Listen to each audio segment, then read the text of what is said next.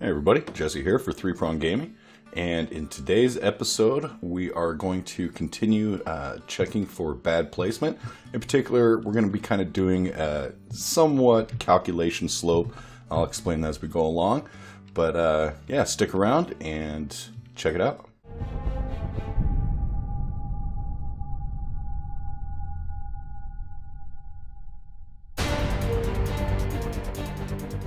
Alright, in the last episode we did our overlap protection, where you can no longer place a mesh on top of another mesh, and we made some instanced materials so it will automatically change the color of the building you're trying to place if it's overlapping something.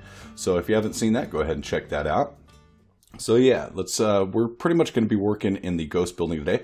One thing I want to mention is, even though you're seeing this probably a couple days later after I record it, at the day of recording today, I hit 200 subscribers. So I just want to say thank you. The support for this series has been very positive, and I appreciate everybody's enthusiasm and support for this, and hopefully we can only get bigger and better from here. All right. So with that, like I said, we're going to be working in the ghost building today. It's going to be a calculation slope of sorts. I've took the actual slope calculation out of it because I ran into some issues when I actually changed the size of my mesh. When I was playing with my AI, I was trying to figure out the scale of my world, and yeah, it was placing a building according to the calculations of the slope that I had in there, but it made it pretty difficult for the AI to get to it, if they could get to it at all. So I changed it up a little bit. If at any point you guys want to see how I calculate the slope, pretty much the process is the same. A little bit of the math is going to be different, but the calculations, pretty much everything we do today will be set up to be able to calculate the slope. Like I said, we'll just have to add a little bit different math. But if you guys want to see that, just let me know. But what we have is somewhat of a calculation slope, but not quite. All right. So first things first, we're going to need another variable. Imagine that. Let's go ahead and call this one extent and make it of type vector. Okay, calculate or compile it and save it. Then up here on, oh, where is that? That is on spawn. Yep, on spawn right here. Right, yep, on spawn ghost. Go ahead and drag this out. We need to get our mesh, our ghost building mesh, drop that in here, and then drag out. We need to get component bounds. That's the one we need right there. Not local bounds, get component bounds. Drop that in there, and then off this extent, we will need to, I'm going to have to change the size of this, I suppose, huh? We're going to need to set our extent. Go ahead and Alt drag that in, set it, and we will set it to the box extent here. If you're unsure what extent is, what it does is it takes the mesh and it gives you the distance from the origin point to the edge of the volume that you're checking. So the edge of our mesh in this instance, it's giving you, you know, pretty much the half height of at least the X and Y. The Z won't necessarily be a half height. So that's one of the reasons why it's important. There's many reasons why it's important, but that's one of the reasons why it's important to make sure your origin points are centered on your meshes, because it's just going to make it easier for things like this, for doing a lot of our calculations, not just in what I do, but just any project you do. Try to always make sure your origin points are centered on the bottom, obviously not in the Z, because then most of your mesh will dive down below the landscape. All right, so now we've got that. Let's see, we need to create some new functions here. Let's create this one. This we will call calculate. Did I spell that right? Calculate slope. And like I said, even though we're not necessarily calculating the slope, I'm still naming it that because ultimately that's what we're doing. It's just not the mathematical slope. All right. In our calculate slope, what we need to do is we need to create, let's see here, we need a sequence. Hold S and click, put that in, and we'll need actually an extra pin on this. We'll worry about that in a minute. We're going to need another sequence up here. So drag the 0 into that, And this one will actually need 5 pins, so go ahead and add 3 more. All right, create some space. This is going to be, there's quite a bit going on in here. Most of it can be copy and pasted, even though I probably won't really copy and paste it, but it's mostly going to look the same, and I'll explain it as we get into it here. All right, now we need to create another vector or another function. This is going to make doing these calculations a whole lot. Oops, I did variable. I didn't want variable. Let's see, another function. There it is. And we will call this one get vectors. So what we need here is we need to get actor location. We need to get actor rotation. Then off this rotation, we need to get forward vector. And we need one more off of the rotation, which is get right vector. Okay, so we need to know the rotation and location pretty much of our blueprint. All right, that's going to help us figure out the vectors for our calculations, because we're going to have to run some traces. So we need these numbers here. And then just hook up a return node. And we need 3 outputs. One, we'll go ahead and just change this to a vector so they all go to vector. First one we will call actor location. Second one will be forward vector. And the third one will be right vector. Okay, and then just go ahead and plug these in to where they belong. Actor, forward, and right. There it is. And then just drag this in, and there we go. That function is done. Yeah, I know, sequence, that's fine. Save it. Go ahead, we can close out the get vector.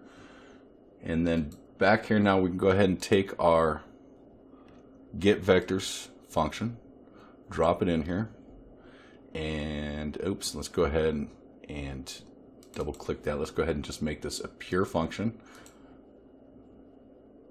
Save it. Compile it. We're going to get that stupid error again, but that's fine. Alright. So from this, what we need to do is drag off of our forward vector, and we need to add it vector plus vector to the right vector. Alright, and then take our extent that we have right here, drop that in, get it, and I'll explain how this is all working in just a second. Multiply vector times vector. We need to multiply it by our extent. Okay, and now we need to take this multiplication and we need to add it to our actor location. Plus vector, and then just add those values together there. Okay, so ultimately what we're doing is we're getting, what we want to do with this is we're going to end up running a box trace, and we need to find the corners, each corner of our mesh from the center, from the extent. Okay, so what we're going to do is we're going to check those corners. If any of those corners are over a particular value, that means your mesh is sitting on an uneven plane. And we don't want to do that. Like I said, that's going to cause problems for your AI. So there's going to have to be, and some of these numbers we put in here for checking, they're just going to have to be, once you start actually getting your real meshes that you're going to use for the game and start building your level, you're going to have to probably adjust some of these. But for our testing purposes, we'll get it all set up, and you can come back and change the variables a little bit later. It won't be that big of a deal to change that. Okay, so we need to create another function here. Let's go ahead and call this one slope trace. Okay, now in this we need an input. We will make it of a vector. Let me see, sorry about that. We need to make this, we'll call this one trace location, type vector. Okay, And we will not make this a pure function. We'll leave this as an executable because we're going to have to run a trace in here as well. So we take our trace location. All right, now we need to add vector plus vector.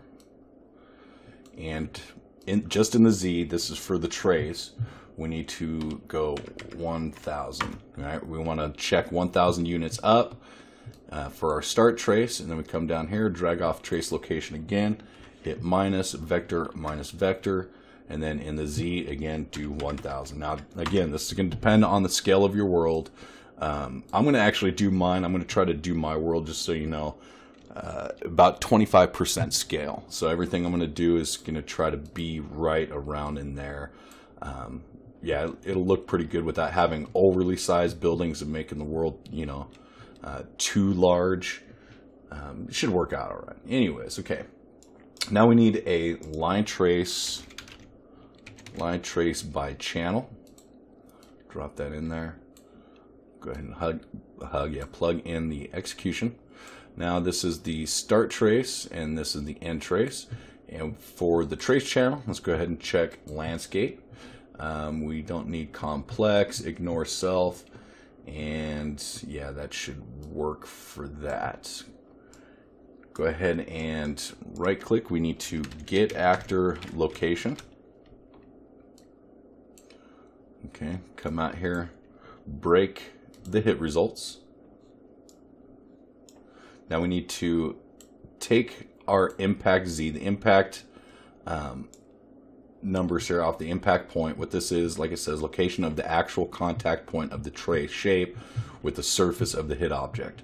So this will give you the actual point where the trace hits the ground, okay? In location. It doesn't tell you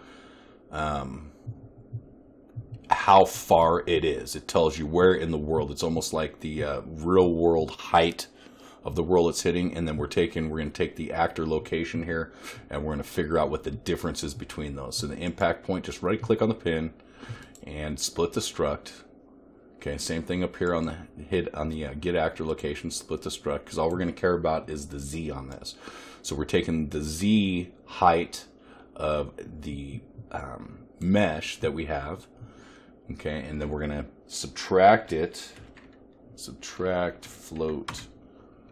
We're going to subtract from the impact point. Like I said, this is the real world height, Z height of the trace.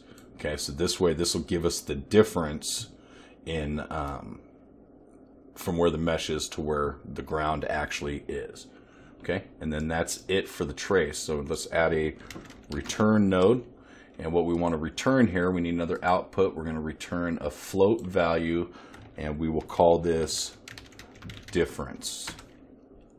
Okay, let's go ahead and, like I said, make it a float, and then just plug in the value there, and then let's make sure to hook up the execution pin. All right, compile it. We're gonna get the error again, save it. Now we shouldn't need the slope trace again or the get vectors, so we can close those. Go ahead and drag in our calculate slope. Okay, like I said, we don't need it as a we don't want it as, because of all the execution that's going on there, we don't want it as a pure function. So go ahead and grab off the then 0. We're going to need quite a bit of space now. We'll eventually collapse these nodes, but for now we'll just leave it like this. But it's going to get a little sloppy in here, so let's go ahead and just add some reroute nodes, and we could probably move all this up a little bit. Yeah, there we go. Okay, so from the oops, not calculate slope. What did I do? I grabbed the wrong one. We need the slope trace. Wow. Okay. Hook that back in there. There we go. Now the trace location will be this. So like I said, we're getting the corners of everything. So it'll get the forward vector and the right vector, add them together, then it adds it to the actor location after multiplying it by the extent, and that will give you the positive, like, I don't know, we'll say the front left corner of the mesh. And we'll take this, we need another variable. We'll make this a local variable. We will call this differences. We could probably call it slope differences, but differences is fine. We will make it a type float, and we will make it an array. Okay, so now we need to take our differences, just drag it in here as a get it, pull it out here, and we will add to this number right here. Okay, simple as that. Now these next ones, they're ultimately going to be the same. Like I said, we need to find the corner of each one.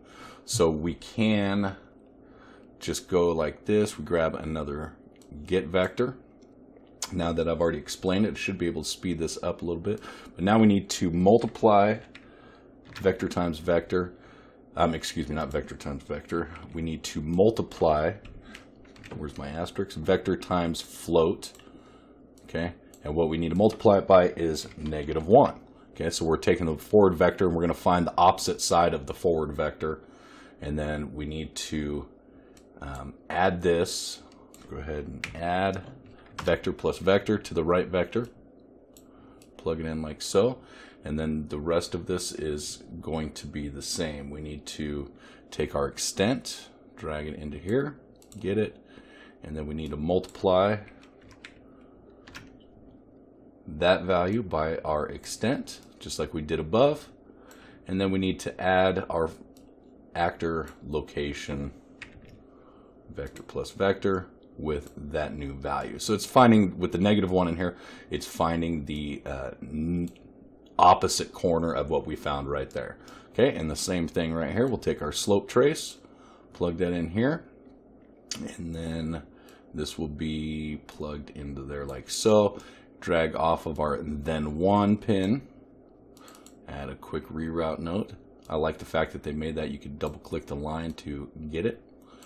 All right, and then differences, get it, add, and plug in this new value. All right, and that's pretty much it. Okay, so now we're just going to change these values around. So get vector again. Like I said, this is a little bit repetitive. You probably could copy and paste it, but you're still going to have to unhook a lot of pins and do all that. So with this one, now we're going to take the right vector and we will multiply this by a float, and this one will be -1. And then we're going to add it to our forward vector, vector plus vector, add those values together, and then multiply that by our extent. Okay, and then just again add the location with this new figure right there, and slope trace again. Pretty repetitive. Hopefully you guys are understanding this, and you know, as repetitive as this part is, I'm actually finding it difficult to find extra things to talk about, but I will make do. Okay, there we go. Again, differences, add that right there and that right there. Oops. You can hear my dog drinking water in the background. That is pleasant. Hey, Sadie, stop. I don't care if you die of thirst. Viewers don't want to listen to you drink. All right. And then the next one. Now we'll take the get vectors. What the heck? Get vectors. Okay, now these ones, actually both of these will be multiplied by -1. So let's go ahead and change this value to -1, and then we will Control W, add the right vector, and then add both of these together, vector plus vector, multiply it by our extent, and add it to our actor location. Okay, and then these, actually I'll just Control W these, make it a little bit quicker, plug that in, and then the then 3. All right, coming up to the last one here. I know we're about 20 minutes in right now, so yeah, hopefully we can get all this in. Hopefully I can get all this in a reasonable time. So the last one now, we actually don't want to do any math. So this one will be easy. Go ahead and get our vector right here. Get this in. All we need is the actor location. So let's get the slope trace. We will Control W that. Actor location is the only one we need off of this. This will essentially give us where the origin pin is, which should be the center of your mesh. So we got 5 points of contact in here to check and add into this differences. Perfect. That's what we need. Okay, so now we come back down here. Let's go ahead and slide this down a little bit. Okay, and in this one we're going to need an extra pin here, so let's just add that now. We need to run a branch. Okay, and what we need to check on this branch is we need to get our difference. Get it in here. Now we need to get, actually we'll just type min of float array. We need the minimum value found in this float. Okay, we want the lowest number. And then we drag off of this, and now we need the max of the float array. So all we care about is the minimum number and the maximum number that are found in those traces up above. All right, first we need to check to see even if we've got an index of these. So drag off of this, do a greater than integer. We'll make it greater than -1. If it's -1, then or 0, then there is not an index in here. So Control W, we'll check both of these, make sure that we got a value here. Okay. Oops. Grab these, move these up. All right, so then just drag off this, type and, plug these in. So both of these have to have a value for us to run the trace. Okay, so just plug that into the branch there. All right. Now, while we have these numbers here, do we want to set up that math yet? No, let's go ahead and we'll come back to this. We're going to have to do something with these values in a minute. But what we need to do now is if that condition is true, let's run a box trace by channel. Okay. Again, let's go ahead and make the trace channel landscape. We need to get vectors. All we need is the actor location. So drag off that, hit plus, vector plus vector. On the Z, again, we'll make this 1000 and drag off again, minus vector, do the Z at another 1000, and then this will be our start, and this will be the end. I know this looks the same to the other trace to the function we just made, but this is a box trace. The other one we did a line trace, so we can't use that slope trace that we created just a little bit ago. So now we take our extent, because from the box trace, let's go ahead and get it. From the box trace, we need half heights here. So go ahead and, oops, and I plugged that into the wrong one. We need that as the end. Okay, go ahead and right click on the extent. Let's go ahead and split the struct. Same thing up here on the half size. Split the struct. All right, because all we need here is we need the X and the Y. We don't care much about the Z, so we're just going to enter a value of 1 for the Z. All right, so this is just the half size, the box trace. We need to know the half size of the box that we're tracing. Okay, so that's what that is doing right there. Off of that, we need to go ahead and break our hit results. Drag that out here, break hit results. And then we need to run another branch up here. Plug this in. Now we need to make sure that there was a return value. That's what we're checking right here. All right, so if there is a return value, then we want to set, what this is going to do is we're setting, let's go ahead and set actor location. So this is going to make sure that our mesh is going to follow the contour of the landscape. So when we got hills and mountains, this is going to run all that and set our mesh to the proper height. Okay, that's all we're doing with this, but we need that. Let's go ahead and break apart the impact point again, right click, split struct. But we need that before we actually run our calculations on this, because, well, if the mesh is still sitting at 0 on the Z axis, then well, that's not any good. So grab our get vectors again, right click, let's just open up the actor location, so split the struct on that. New location, split the struct on that. From our get vectors, we just want the x and the y to be the same of our actor location, but the z will be the impact point z. Okay, so again, this is all just this is off the truth, so this is just setting our mesh to the correct height of the landscape. Okay, and we're creeping up on time here, 26 minutes. Okay, so this is actually just about done. We're just about here. So then off of this pin, let's just go ahead and add a return node. We can, ultimately that's all we need. If you want to test it, you can put some print strings in here to see exactly the calculations that are going on. But on the return node, we need an output of bad, we'll call it bad location. Okay, change it to type Boolean. All right, so now off the min value here, we need off of both of them actually, go ahead and drag off, type ABS for absolute, and then Control W that and plug the max value into the absolute. So what this is doing is if we've got any negative values, it will make them positive values, because that's all we really need to do. We just need to know if they're over a specific size. So drag off of this, and we need to do greater than float float. All right, same thing with this one, Control W and plug that one, oops, plug that into there. Now let's go ahead and make another local variable here. I believe I made it local. Yeah, let's make another local variable here.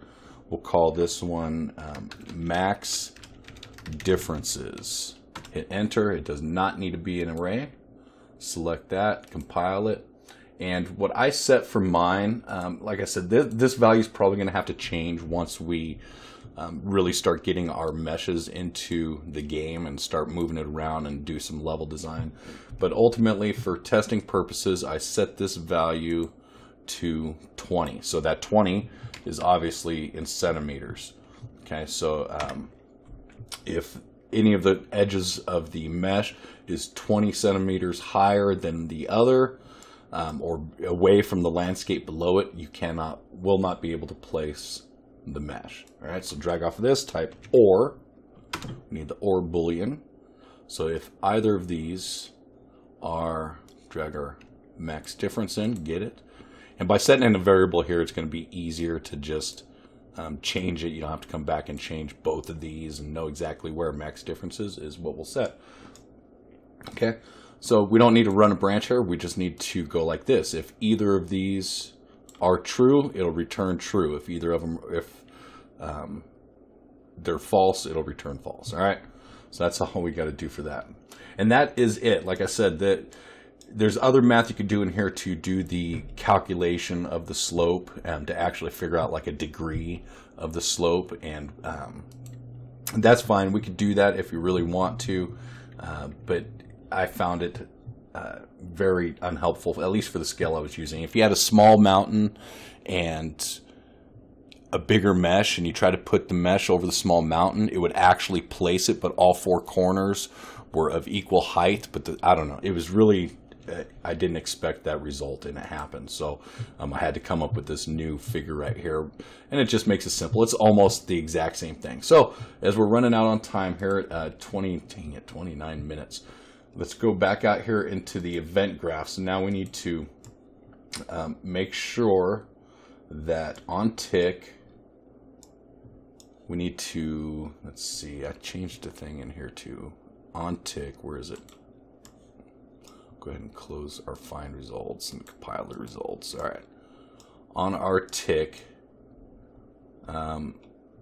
change that. Nope, that's the same. So now what we need to do though is off this false, we need to now grab our calculate slope, drag that in here, plug the false into our calculate slope. All right, and then the set material will be bad location. Just plug that into is air. Let's hook up the material. All right, so if there is a bad location, so if it is not overlapping, it's going to come down here and see if there's a bad location. If there is, it'll set it as air. If not, it'll be false. Okay, and then this one just true. If it is overlapping, we don't even need to run any of this down here. And then that is it for that. Let's compile it and save it. Let's jump into our camera pawn controller, because now we need to make sure we can't double click when we, or that we can't drop the mesh into the world when we're overlapping, because right now it's still only check if it's overlapping because of this right here. So we've got check overlap is overlapping. So let me double check this function here. So yeah, we're just checking. We need to go real quick back into Ghost. We need to create this is part of object-oriented programming function. Let's call it get is overlapping. All right, so we take is overlapping, set it in here, we get it, the return, let's just drag this out, return, and then plug this into, no, they won't let us plug it in here, make an output and call it is overlapping, hit enter, and then just plug this in. And simple as that. But yeah, we've talked about OOP before. So now go back to your camera pawn controller. We need to take this out of here and change it to our get overlap. Delete that. Come on. Delete that. Drag that in here. Get is overlapping. And I didn't make that a pure function. Let's go in here and make this a pure function. Maybe. Pure function. Trying to rush this very end right here. Hit play. And we want to make sure that it is not overlapping. Okay. We can go ahead and compile this or collapse this to its own node. Right click, collapse nodes. We will just call it verify as placeable. I spelled that wrong. Placeable. Boy, I can spell. There we go. So now it's just going to run that right there. Make sure it is placeable. If it is, then we can go ahead and lay it down. So real fast, dang it, we're almost 34 minutes into this. What I've got to do, sorry, I know I told you guys I was going to try to stick to 30 minutes. For the most part I have, but we need to do a little landscape work here real fast. Let's change the size brush. I'm not going to talk about this too much. We just need to be able to test this, so we need to create some slopes. Sculpt tool, circle, smooth, yeah, that's fine, I suppose, for now. Let's go ahead and slide this over a little bit. And let's just, let's just create some varying angles here. Move around, come on now. Move around the editor. And now take our sculpt. We want to flatten. We're just going to flatten this down a little bit.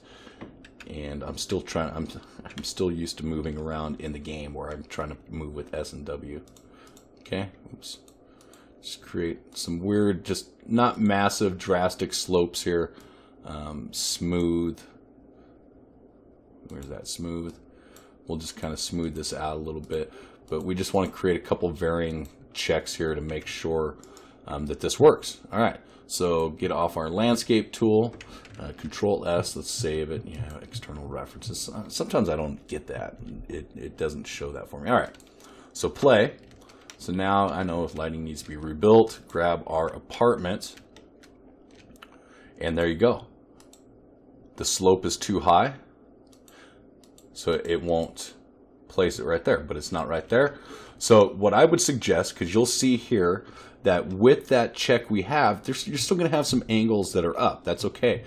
What I suggest is when you make your meshes, you compensate for that. So if we've got a 20 centimeter check, so we're allowed to place anything under 20 centimeters. So make your mesh 25 centimeters below your origin point. So that way when you set it on here, your mesh will actually go below the surface. It'll actually make it look like a footing going into the world. So maybe I'll do that as an example in a future episode when I do my meshes. But yeah, see, so they're right there. We can't place it there, but right there we can. See, that's still kind of high, but that should be within our tolerances of 20 centimeters right there. So you could change that. I may lower it down to 10, but we'll have to see how that goes. But for now, yeah, that's it. That checks it out right there. Yeah, can't place. It's overlapping, not where we want to place it, so it's not letting us. Perfect. 36.5 minutes into it. I hope you guys enjoyed this episode. If you did, please do me a favor, go down, hit that like button. It helps me out a ton.